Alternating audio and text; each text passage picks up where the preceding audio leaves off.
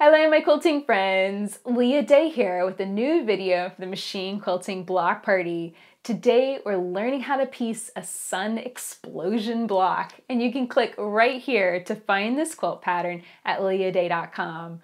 So this is our last block. We're going to be finishing up our beautiful Sunshine Surprise quilt, and we're going to be making a nice combination of shapes just to review. So another square and a square block, some flying geese, and of course, half square triangles. So let's get started learning how to piece a sun explosion block step by step together. So let's get started first piecing our square and a square block. You're going to get started with your fabric B squares. We're going to cut them in half diagonally. So just set up your ruler right over it and slice those squares in half. And you can see how we're going to piece this on all around that fabric C square in the center. I'll line this up. Carefully cut across. Okay. So to line this up, we have cut this just a little bit big. These pieces are just a bit big. And the easiest thing that I found is to fold it in half and create a little crease line right at the top. And do the same thing with your triangle, very gently. Fold it in half and press a little crease line with your fingertips, and then you can line it up just exactly right, take it to your machine and stitch right across 1/4 inch seam allowance, and go on ahead and stitch the triangles to the top and bottom exactly that way. So I have my pen placed and I'm just smoothing out the triangle over the square, making sure everything's in nice alignment. I'll slide it underneath my foot and start stitching. And I think it's important to pin in this situation because it lines everything up really nice and even. You're going to have this triangle overhang slightly on both sides, and you want it to line up right in the middle of that square. So stitch all the way down and then just repeat the exact same process on the opposite side. So even before I press those triangles open and those seams open, I'm going to go on ahead and trim up these little triangles on the edges. I'm just lining up my ruler really carefully, and I'll lop off those little triangles. Be careful not to cut the fabric C square, just cut off the extra fabric, that fabric B, these little schniblets. And then of course, take those pieces, finger press them open nicely, and then press with a hot dry iron. So the final step to our square and a square block, I'm going to fold it in half. Again, just lining up those two seam lines and do a little finger crease right in the middle. Do the exact same thing to your triangle. Fold it in half, give it a little finger crease, and then line up those two creases so that they're exactly in alignment. Pin it in place, and now let's take it to the machine and stitch through it one more time. We're going to go on ahead and attach this side, and our square and a square unit will be complete.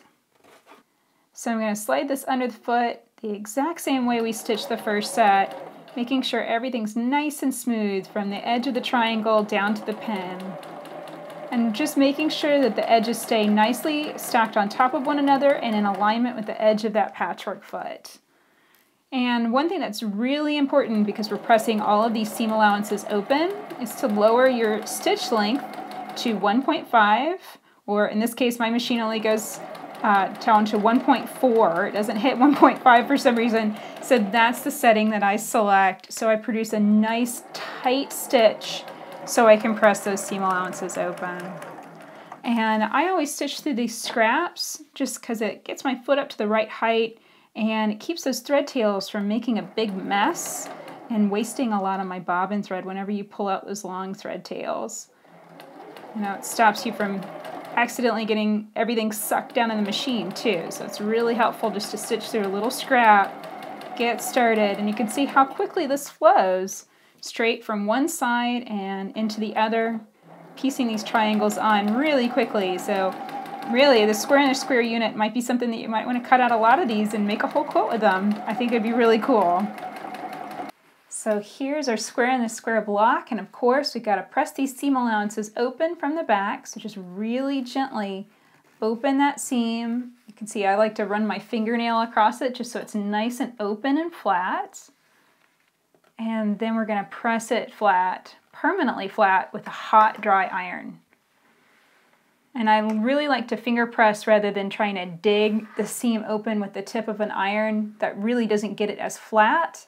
And it can also kind of create some shiny marks, some scorch marks slightly on your fabric. So always finger press first and then hit it with an iron. Now you've got your block together, just refer to your pattern. You're going to trim this up, making sure to align your ruler with these points to make sure this is trimmed up nice and square. So trim this up according to the instructions of your pattern, and that unit will be complete. So the next thing we're going to create are some half square triangles. You want to take 2 fabric D squares and layer them, stack them together with a fabric A square. And then draw a diagonal line from corner to corner. So you have 2 stacks, 2 squares each. We're going to take this to the machine and stitch exactly 1/4 inch from either side of that marked line. So I'm just taking a second to make sure everything's nicely lined up. I'm going to line up the edge of my presser foot with that line and stitch on down. Just want to make sure that that stays nice and straight and they stay in good alignment. You don't want to be wiggly wobbly here.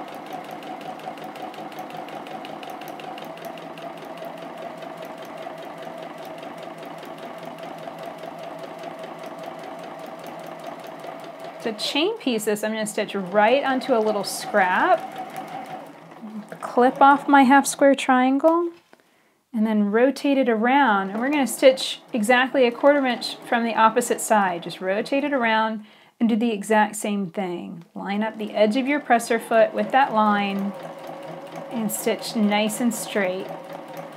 The next step is to cut the half square triangles apart just by cutting right on that marked line. And you'll end up with 2 half square triangles for every set of 2 squares that you piece together. I think that's really cool.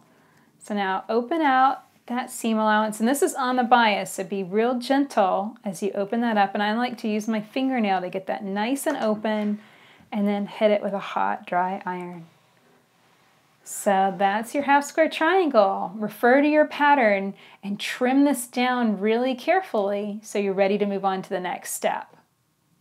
So the next thing we're going to create are some flying geese units. You're going to need some fabric B rectangles and some fabric D squares. And I have marked this, I prepped it up by marking a diagonal line from corner to corner. And now I'm going to line this square up, making sure that the top, left side, and bottom are all nicely aligned together. We're going to take it to the machine and stitch from the center to that corner.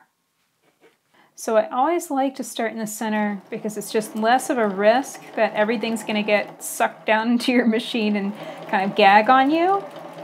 It's also why I stitch onto those little scraps before and after every line of stitching. It just helps keep everything nice and neat and clean and reduces the chance of having a thread break.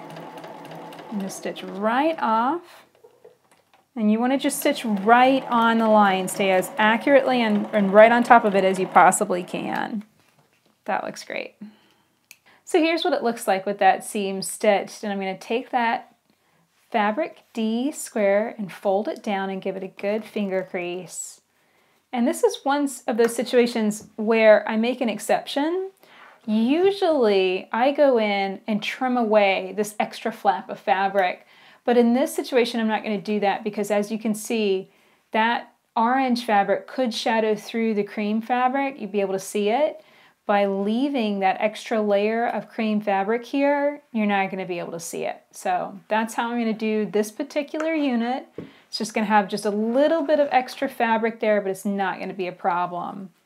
So the next step is to layer another fabric D square, and you want to make sure to mark it. And when marking really light fabrics like this, I just use a regular lead pencil and I mark really lightly. I mean, I'm barely making a mark, and it's nothing to worry about because your stitching is going to cover that and you won't be able to see it.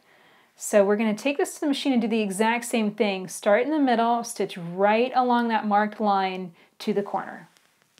Again, I'm going to fold down that fabric D square to form my triangle.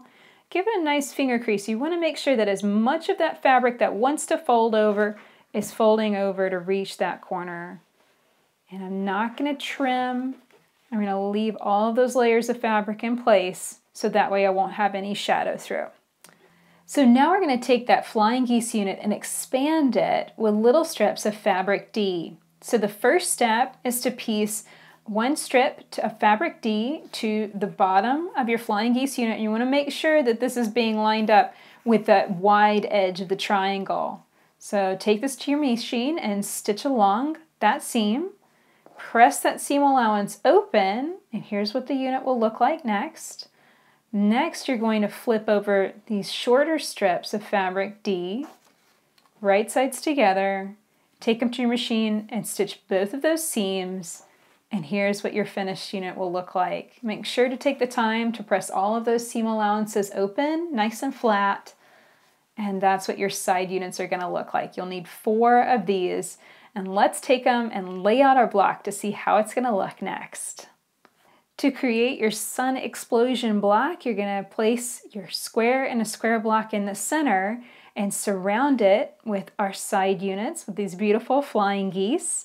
You want to make sure all of these are pointing outward, and then surround those, put in the corners, our half square triangles, and also make sure that these are pointing outwards as well. So to piece your block, you're just going to work in rows, piecing these units together, and then piece the rows together, making sure to match seams. Attach your borders, and here's what it looks like when you finish block number 12. So that's it for this video. I really enjoyed teaching you how to piece this beautiful sun explosion block, and you can click right here to find this quilt pattern at leahday.com. This is our last block for this block party, but the party's not over because we're going to be starting a brand new quilt along next year. And here's a little sneak peek of our first block. So definitely join in the fun of the machine quilting block party as it continues in 2017 with the Flower Festival quilts. I can't wait to teach you more about piecing and machine quilting next year. Until next time, let's go quilt.